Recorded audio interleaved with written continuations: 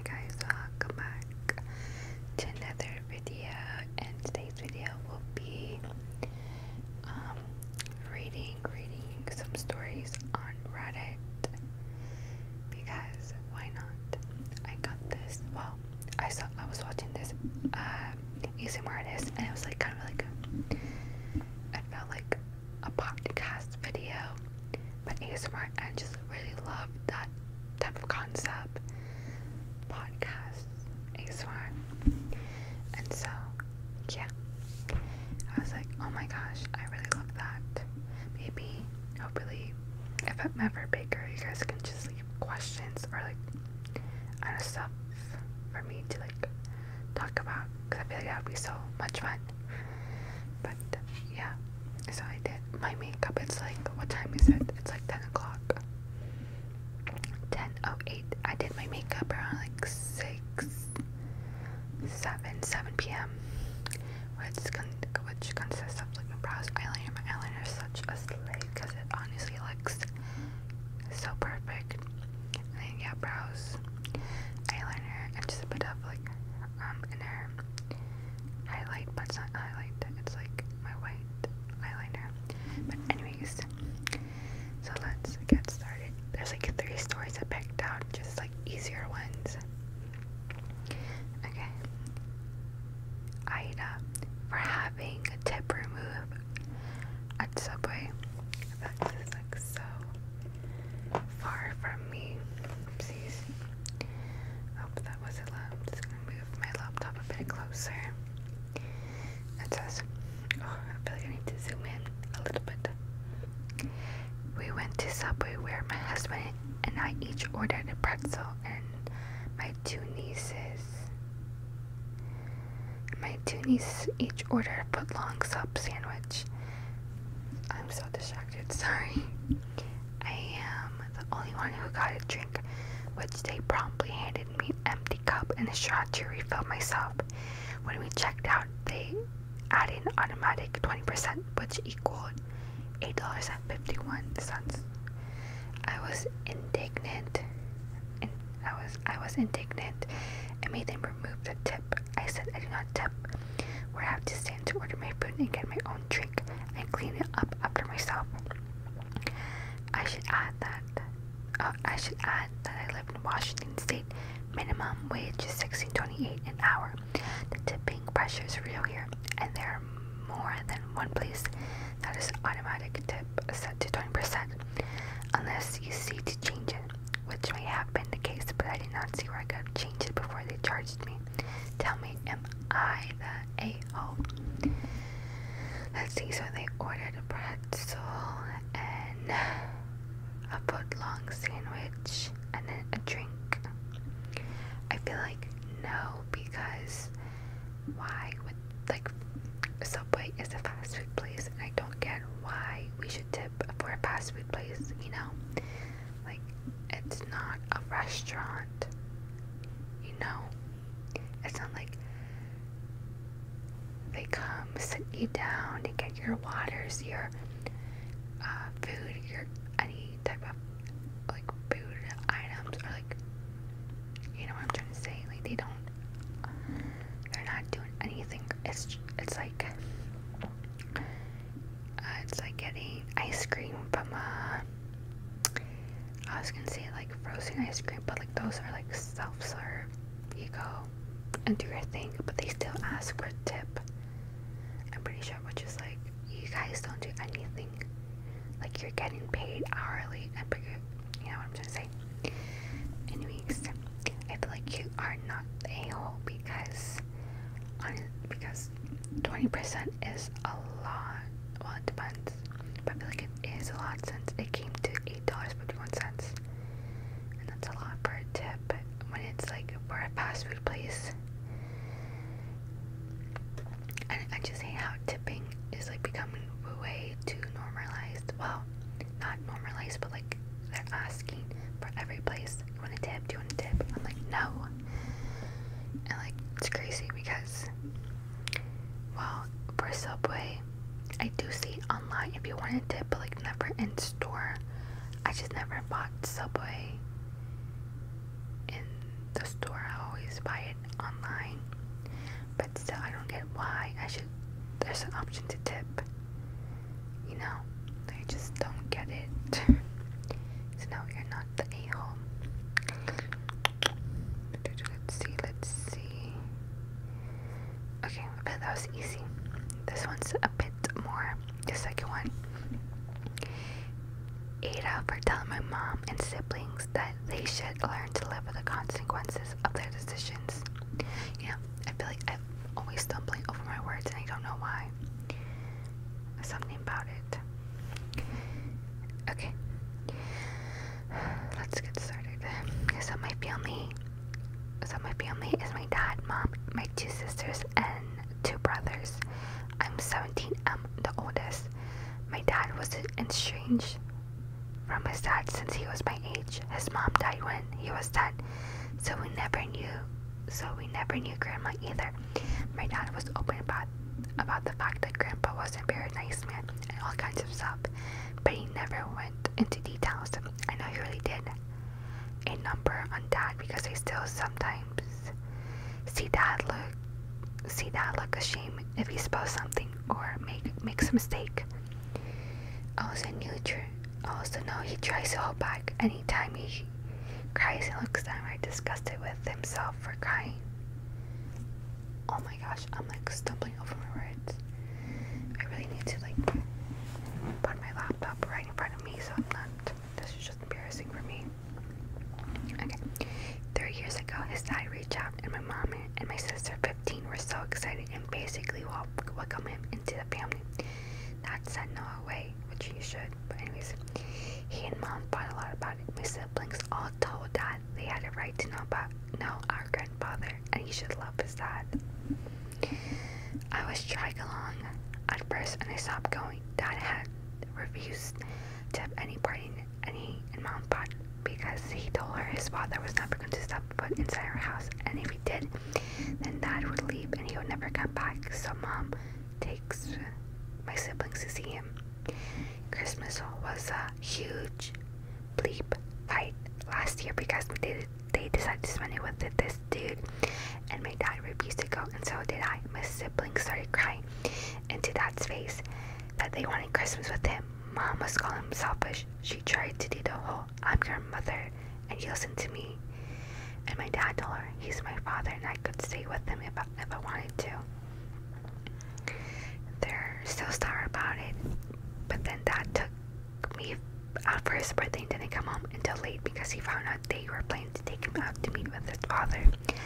My dad told my mom and my siblings since he cannot trust him with his birthday, he will only celebrate with the people he can trust now. I also heard him tell mom this couldn't continue and they needed to divorce.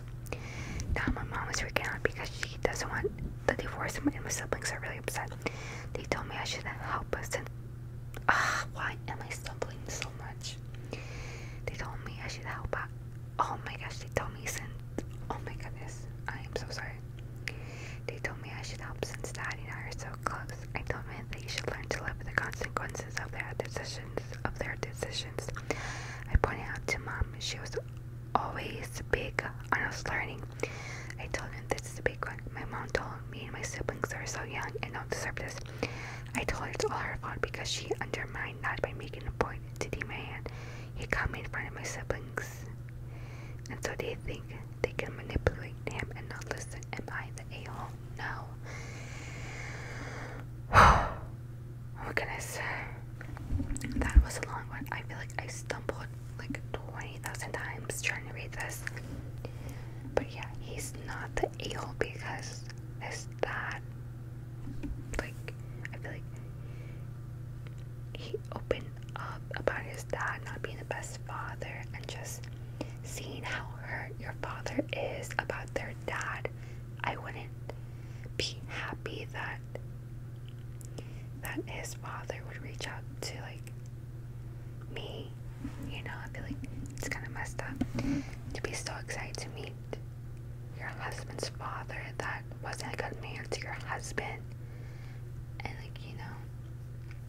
like, you know that he has trauma, but like you're gladly are opening your arms to a man that hurt hurt your husband. Like, I wouldn't, you know, like, I would never do that. Yeah, just feel bad for the dad because of what he said. He said he tries to hold back anytime he cries and looks downright disgusted of himself for crying. He's like, that's so sad. Like, I want, like, imagine all the trauma he went through because of his dad. Like, what a terrible person. And then like, his wife is like, I don't know, you know, that's like so messed up. And like, yeah, they do have to live with the consequences of their actions, because how are you gonna do that to someone you love? You know. Let's see. Yeah, he's not the a-hole, because I really don't think, like, he's not one, but like, I wonder how someone would see it as he is the a-hole. I'm trying to see, like, yeah, maybe divorce is extreme, but like, he's hurt. But like, the son, the 17, and the dad, for lifers. So I feel like the relationship is cute, in a way that he's protecting his dad, and they have each other's backs. Next story. AITA for telling my neighbor I'm not her babysitter over the summer. I, 38F, have a neighbor who call her Sarah, 38F. I'm married with 2 girls, 8 and 11. She has 2 boys, 8 and 12. Sarah is married, but her husband travels a lot for work, and she works from home. I am a teacher, so I have school breaks and summers off. Over winter break, Sarah's kids keep coming over to see if my kids could play. Play means they have been sent over because they're annoying mom and she's trying to work. Backstory: the kids were friends when they were younger, but as they got older, they don't really have much in common and they drifted apart. Her kids go to parochial school. Never heard that word. Parochial school. I really don't know how to say it. And my kids go to a public school, so they don't even have teachers or classmates in common. They don't have a ton in common anymore. And when they do play, Sarah's kids fight. And when they do play, Sarah's kids fight a lot with each other and with my kids. One day over winter break, the younger one came to the door to see if my kids could play, and I told them they didn't want to play right now. Sarah sent me a text saying that she was on a work call and she could really use some time with the boys out of the house. I caved and told my girls to try to find something they could do together. 10 minutes later, my oldest came upstairs crying, saying that one of the boys made a nasty comment about how boring our house was, and it was dumb that I wouldn't let him play Xbox. The Xbox is my husband's, and it's in our family room where I was doing the laundry and watching a show. I told the boys if they were bored, they were more than welcome to leave. Now it's almost spring break, and Sarah just asked if I could watch the boys 2 days because she has 2 busy work days and I'm off work. I told her no because we would be on vacation in Florida visiting family. She said okay, and jokingly said, I guess I'll just hit you up in the summer. I replied and said that I would not be babysitting her kids over the summer. True emergencies, sure. I said, I'm sorry, but just because I'm not at school during the summer does not mean I'm your free child care. Yes, I don't physically go to work over the summer, but I take online classes for my master's and I teach online summer school, meaning I'm working from home. She blew up. I'm like, so my mouth is getting dry. She blew up at me and told me I should help her because she's alone a lot, and now that her kids are older, it's harder to keep them entertained all day. I told her that I didn't care if the kids played together outside during the summer, but I was not going to be a caretaker or responsible for her kids unless she was going to compensate me. I tried to explain to her that kids do not get along the way they used to, and my kids don't fight with each other the way her kids fight with each other, and my kids don't really want them to be at our house all the time. now she's mad and not speaking. And her oldest told my oldest that I'm not a good person because I won't help my neighbor.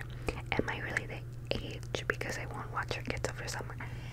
No, not a-hole, because honestly, her kids, well, when her kids 8 and 12,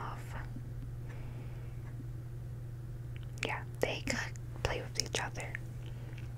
And like, I get, no, because why would she be the a-hole?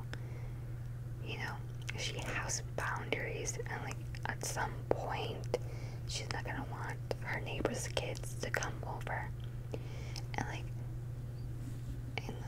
imagine your neighbor's kids coming over, and they like says a rude comment to your daughter, and your daughter comes up crying because of like your neighbor's kid.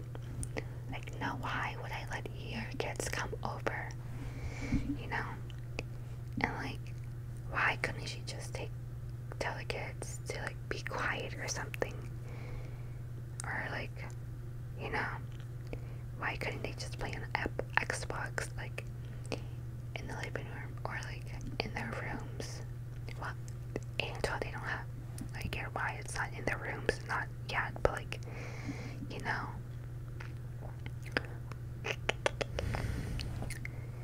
I'm just like, the mom could have done so many things to keep the kids entertained, but she chose not to because she had the summers off. The teacher or the 30, wait, how do I call her? The one that's writing the story. I don't really know how to refer to the person that's writing the story because I don't want you guys to get confused, and also I don't want to get confused, but like, you know. Yeah, let's read some comments. Oh my gosh, NTA finalist of local summer camps and give it to. I was thinking that like she could have taken her kids to like a summer camp, but like, I get it, not everyone is like financially, you know, like stable, but like I never been to a camp. I don't know the prices and stuff like that. So yeah, you set a boundary that your neighbor didn't like, an appropriate boundary. You living in the house next to her doesn't make you responsible for her kids. 100% NTA, which is so true. Not all these stories are NTA because it's not their fault at all. I feel like the one story that I feel like I was more into was like the siblings and mom dealing with the consequences of their own actions, because I feel like that one, how are you going to do that to your own family member, especially your dad that raised you? And then so, yeah, I feel like I feel like half of this video was just me stuttering so much, like so much, and I'm just like, girl, why am I stuttering? Well, it's mostly because I never read out loud, and I feel like that's the problem. It's just not reading out loud, because when I read, I'm just like in here, never out loud. Which is so weird because I talk to you guys all the time, but I guess something about reading in front of the camera has me stuttering so much. But yeah, I really hope that you guys enjoyed this little video. It's not little, it's quite long. But I'll see you guys